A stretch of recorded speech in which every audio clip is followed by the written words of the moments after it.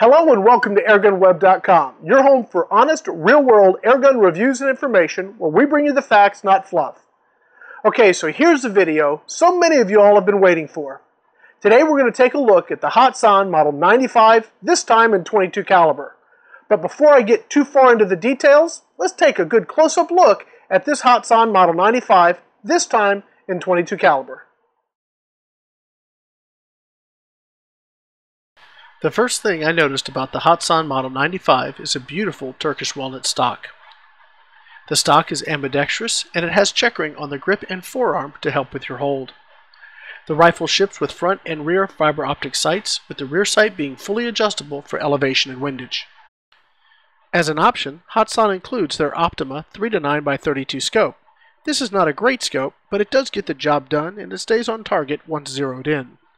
The Hatsan Model 95 uses a traditional metal spring that packs quite a punch. To control all this power, the rifle is made heavier and sturdier. This may make things difficult for some shooters that don't have the upper body strength to cock and manage the rifle. A key feature of almost all Hatsan airguns is their Quattro trigger. This is an adjustable trigger that gives the shooter a lot of control. While not as light as I'd like it to be, it is very smooth and extremely predictable.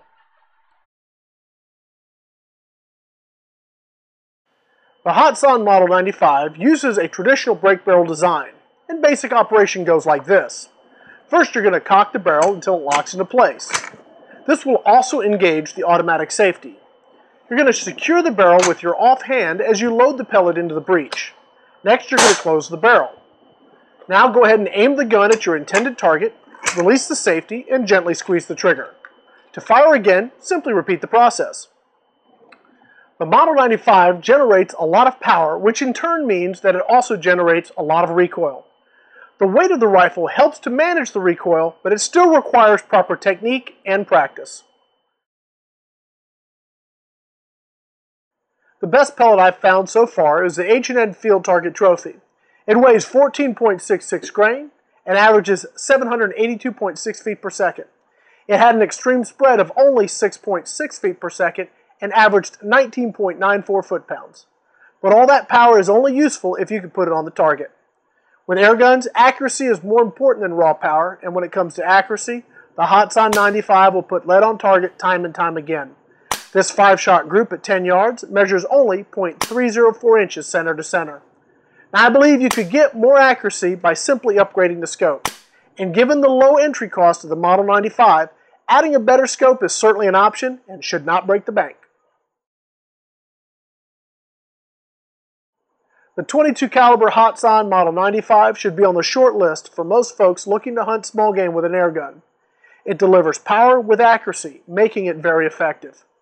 There are a few caveats, however. The rifle is pretty loud. It generated 106.9 dB in my indoor tests. This possibly makes it better suited for the field rather than a small backyard. Secondly, the bundled optic works to get you started, but at close range you may struggle to see your targets clearly. This rifle deserves a proper hunting scope with an adjustable parallax and a mil-dot reticle. But don't let the bundled scope discourage you from considering the Model 95. It's very easy to simply upgrade the scope down the road.